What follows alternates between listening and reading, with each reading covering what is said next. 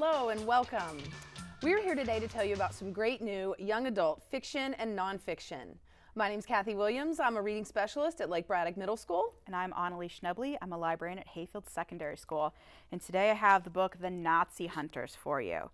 And do you like action, adventure, spy thrillers? Yes. Do you like books that are also about real things that actually happened? I do indeed. Then you know what? This book is right for you.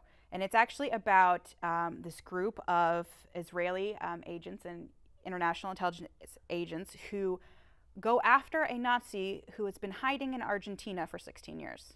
Wow.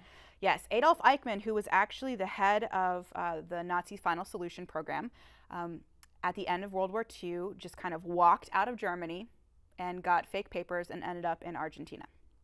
And he has been hiding there for 16 years.